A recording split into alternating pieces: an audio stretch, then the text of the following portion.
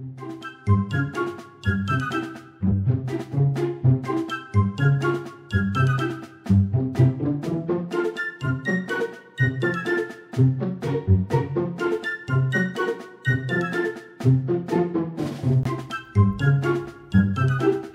and welcome back.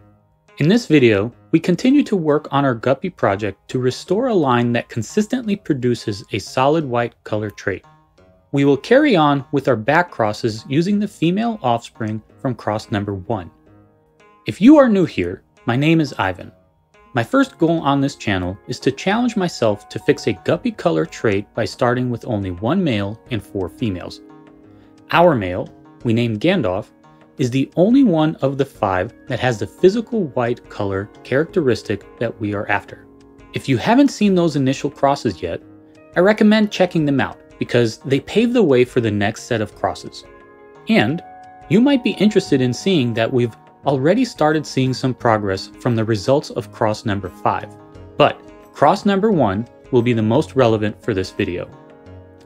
Cross 1 involved a gray-based female guppy that resulted in all gray-based offspring. This means that genetically they are heterozygous for that base body color trait. They inherited a recessive blonde-based body color from their father Gandalf and a dominant gray-based body color from their mother. When the offspring were still young, I carefully separated the males from the females. In this way, I kept the females virgin before continuing with my next cross. The offspring from cross 1 did not show any of the white color that Gandalf had. This was expected, but interestingly, this brood had females with 2 different phenotypes. One that had a red tail, and one that had a clear but sometimes darker yellow-gray tail. To prepare for the next cross, I decided to backcross each of these females to Gandalf. 2 reds and 2 yellow-grays. What you see now are how these females look today, together with their offspring. We will talk about the fry in a little bit. These crosses will be labeled as 6 and 7. By the way, I loosely number my crosses in the order that I see females drop their fry. The females with the red tails here dropped fry before the yellow-gray ones. Therefore, I numbered the brood from the red-tailed females as cross number 6, and cross number 7 will reference the yellow-gray-tailed females. Gandalf and cross number 1 females were together for just under a month before they started dropping fry. I kept the females together with their offspring for several drops to gather as many offspring as I reasonably could. Because I am interested in looking at the percentages of offspring that inherit certain traits, higher numbers of offspring make the data more reliable. It makes outliers easier to spot and trends clearer. With that being said, we won't be getting too in-depth with the color genetics in this video as the fry are still rather young. So far, the red-tailed females dropped more fry than the yellow-black females. Something that we could immediately see though is that both broods have a mix of blonde-based and gray-based guppies. This was expected. Let's do a quick Punnett square analysis. Like I said earlier, the offspring from cross number 1 carry a gray-based and blonde-based body color trait, making them heterozygous. So, I will treat both our females here the same.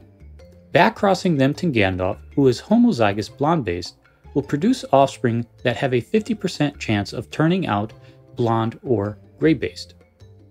Any gray-based guppies here will again be heterozygous for this trait. This is exactly what we see happening. I have not counted all the guppies yet, so I don't know how close we are to the 50% mark, but I imagine that it is close. I started separating some of the males out of the broods. The males from the red-tailed females are further along in their development and are showing more color than the males from the yellow-gray females. Because there are several genes that will likely play a role here, I'm excited to see how these guys will turn out. In addition to the blonde or gray-based body color, these are the genes that I think will be relevant. Magenta, Stoerzbach, also known as Metallicus, and European Blau. I talked about the Blau gene in my previous video, and I plan on introducing Magenta and Stoerzbach when we return to see the progress on cross number 5. FYI, I'm not sure if I'm pronouncing Stoerzbach right, but we'll just go with it at the moment. The brood in cross number 6 also has a half-black gene that can be inherited from their mothers, and I talked about this gene in my video on cross number 4. So, I expect that cross number 6 will be a rather mixed bag of guppies compared to cross number 7. Because of this, I think that it would make more sense to make update videos on cross number 7 before cross number 6. Then, the distribution of the half-black gene should be the only main difference when comparing the two broods. Moving forward, these crosses will be separated into individual videos. If you are interested in following along to see our progress, please consider sticking around. I still have virgin females from crosses 2 and 4, and we will be introducing them to Gandalf in the next video. It will be a short video, but these females will be the final guppies I have planned to backcross with Gandalf. These will be crosses numbers 8 and 9. We will then continue to circle back and look at the developmental progress of the fry as they get older, starting with cross 5. See you next time.